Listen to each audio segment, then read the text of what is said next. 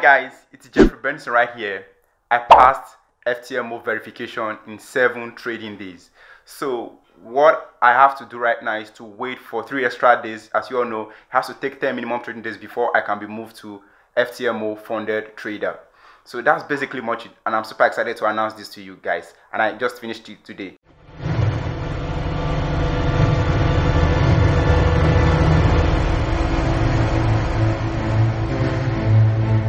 And as you can see, the weather is super hot right here because it's 93 degrees Celsius, and it's actually helping for my natural lighting to lighten up my video because I'm currently filming with my phone.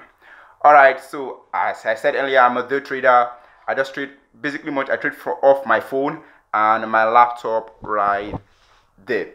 So what I do is I do my analysis on my laptop, then I place my trade off of my phone. That's all I do. So it's no fancy big screen, nothing, just like a common trader like you. All right, so this is a video, this video is just is 2-in-1 to encourage you that yes, you can do it with your smartphone, with just your support and resistance strategy, and with a right money management, right mindset, then you are good to go. Any strategy at all can work for FTMO. Just make sure your strategy does not allow you to keep trade over the weekend, then you will just be fine. Or those keeping trade over the weekend, you are fine, but once it comes to FTMO for the trader, they practically frown at it. So those are the things you have to work on. And another thing again I want you to know is I'll be sharing the lot sizes that I use for a $100,000 account. So if you're using a $50,000 account, you can just split that into 2, and for 25 you can just do the same thing. For 10,000, do the same thing, like that. So I'm going to be sharing this video in order to inspire you. So now that I'm going to become a funded trader by next week, so by next week Monday I should have my agreement signed. I don't know if you want me to film the agreement signed, the email they sent to me, and the content of the agreement. Drop a comment in the comment section, and also drop a like for me in order to encourage us in creating more content for you. Alright, so I'll just head to my screen right now to show you how I passed, the trades I pick, the lot sizes, and the currency pairs that I trade. Remember the last time I told you guys that I'm only going to be trading 2 pairs, which is Euro USD and GBP USD. My other account, I lost about 1,500 trading pound Aussie. So that's the reason why I'm not going to be trading pound Aussie. Just trading 2 pairs, I passed on that 7 days. So you too can do the same thing. Now here's my laptop screen. So on the verification, you can see I've got 105,149 as of today. So let's just head straight into the statistics. Okay, here is my account number and everything. You can look at the curve right here. You can see I started on the 6th of April 2020. So, and it's to end on the 4th of June.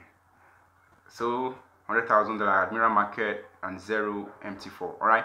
So the equity curve right as of right now, the equity is 105,149, as I said earlier. And the number of trades I placed 35 trades, 55.97 lots in total that got me this result, and the win ratio is 74.29. That's pretty nice. And the average profit is 331. The average loss is 386. That's not so nice. Average profit is supposed to outweigh my average loss. Yes, I know about that. Then average risk to reward is also very poor, which is 0.86 is too small. And the expectancy is nice, and profit factor is also very nice. It's positive. All right. So looking at the curve, you can see at first starting out I had some difficulty, which brought me down to about 1,000. It should be 1,007 or so. I was deep 1,007 or 1,003 thereabout. All right.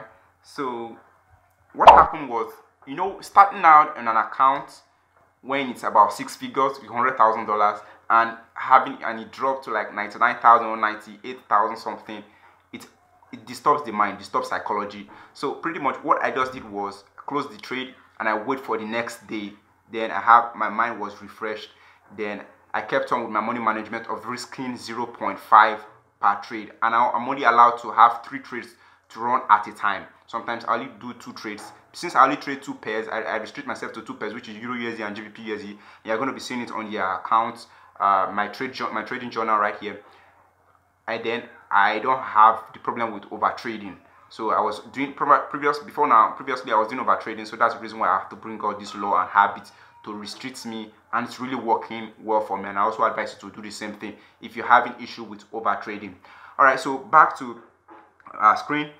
The trading account, you can see from here, then I had a leap, moved up, Then I also have a dip right here, came back down, then before I have this massive win. So you can see the minimum trading days I have right now is 7. It's 7 and it has to be 10 days. So the max daily loss I got to minus 2,175, right? And then the max loss on this one I had minus 1,710. So the profit target, you can see I surpassed that with just 149. So 5,149 that I currently have. So all that ones are checked. This one is left to be checked. So this one will be checked on Friday. Then I have to place in 0.5 for 3 trading days in order for me to have the minimum of 10 trading days. Then I can move to FTMO trade as an FTMO trader. So let's just look at the daily summary. So when I started that, you can see I lost 1,228. Then the next day I made it back because this was where I had to go have some sleep over, and I only used 11 lots. Then the next day I used 6 lots, which is on the 7th of April. I'm trading 5 pairs. I'm sorry, trading having 5 trades rather. So you can see there, that's just it. So what I'll just be doing, I'll just place 0.5, 0.5, 0.5. Now head into my trading journal. Remember I said I'm going to show you guys the lots that I use. So you have to pay close attention to the lot. Now the common lots that I use is 1 standard, 1.5, 2 standard. So it's always ranging from there. Those are the common ones. Though there's times that I have to use 3.0, like what you can see right here on my screen. But it's rare. Okay. So my trading journal, you can see I only traded Euro USD, GBP USD, Euro USD, GBP USD. Alright. So you can just pay attention to the lot size. I use 3 standard lots right here. And here is the trade. The reason why I use 3 standard lots, I put a picture of the trade and how I trade so that you can also see what I do. Okay. Now look at it. This is a picture from Trading View. You can see my trade right here. I jump on right up at this bullish confirmation candle. Then this actually hit my take profit. I snapped this. That's midway in the trade. So it actually hit my take profit. I came out in profit. So that's what you see right here. I make 345. Although I jump out pretty early. 345 as at now it's still going up, it's still positive, still going up. So you can see there's no swap at all, no swap. That is, I did not have any trade over the weekend. So you can see 1.5, 1.5, 2.5, 1 standard lot, 0.5, 0.5. So this is pretty how my lots work. Lot sizing, what I do is, if I have a trade set up and I'm very sure of this trade, first I'll have to enter with 1.0. So once it is going on in my favor, then I jump in with 1.0. Let's say I want to risk 1% or 0.5%. So I'll have to split it into like 0.25 and 0.25 in 2 places. So once I'm already in profit with the first one I entered, I break even. So that is a risk-free trade for me. So that will not give me another edge for me to enter in another trade.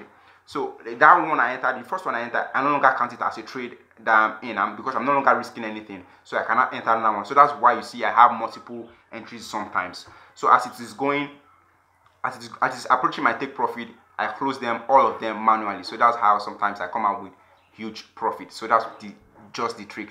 And that style is called dollar cost averaging. Dollar cost averaging. You can just check that, or you cannot check that on Google. Then read more about dollar cost averaging. All right. So that's that. Now let me move to the next day.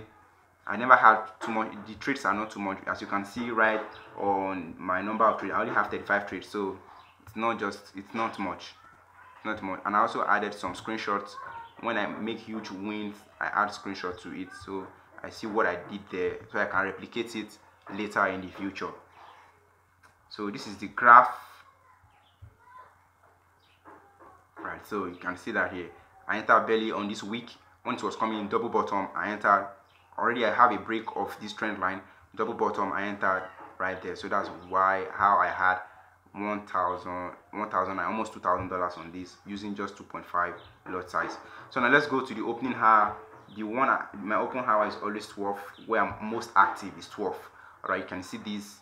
Then I placed more buy than sells. I make more money on buys than what I lost on sell trades.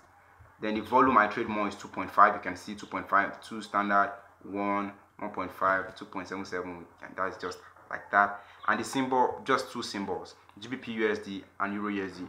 On my challenge, GBP USD was the pair I make most of my money, but right here Euro USD is the pair I make most of my cash. So it just depends on market volatility and volume. So that's how everything works. So I believe you guys enjoyed this session. If you do, remember to subscribe, like, comment below, and give this video a thumbs up.